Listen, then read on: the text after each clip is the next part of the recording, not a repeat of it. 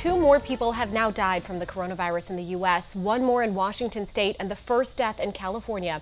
That brings the total to 11. The president and vice president are reassuring Americans it is still safe to fly, but there's new travel guidelines in place, requiring all passengers from Italy or South Korea to be screened multiple times.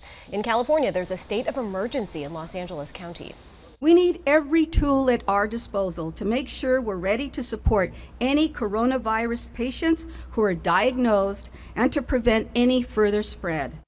There are now more than 100 cases of coronavirus in the U.S. At least 15 states are impacted. Here in Wisconsin, the Department of Health Services reports 5 new cases are being tested for possible coronavirus.